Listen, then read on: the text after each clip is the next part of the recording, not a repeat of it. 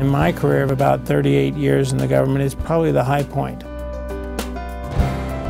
We've helped create a stent that saves lives. It's actually produced 450 sustainable jobs, and it's all done with no money furnished by the government, but it was furnished entirely by the corporation.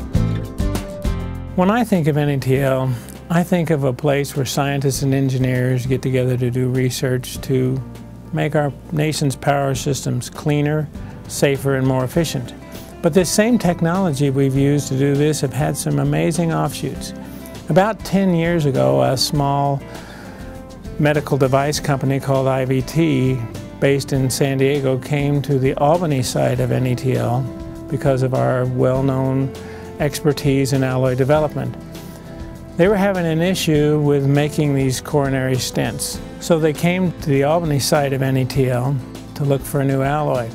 This alloy was needed in order to make these stents able to be seen on x-rays, because they wanted to make a thinner, much lighter stent to be able to thread through the tortuous paths around the heart. This would allow them to utilize this stent much more in issues in areas where they couldn't before, and they could save more lives with this. So we developed an alloy. We actually modified the stainless steel alloy that is currently used for making stents by adding platinum.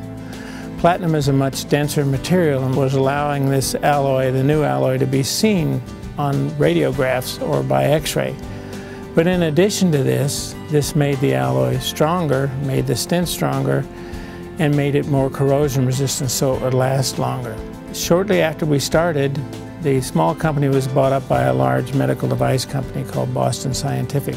It took about 5 years for the stent to be approved for sale. It first started in Europe, and then it was approved in the United States and throughout the world. It's done a really good job. It sold about $4 billion worth of stents, and now it has about a 33% market share in the entire world. But even more important, these stents are made entirely in the United States. At NETL, we not only get to help make the nation's energy safer, cleaner, and more efficient, but we get to work in offshoots that save lives and create jobs, and it's a real pleasure to be able to do that.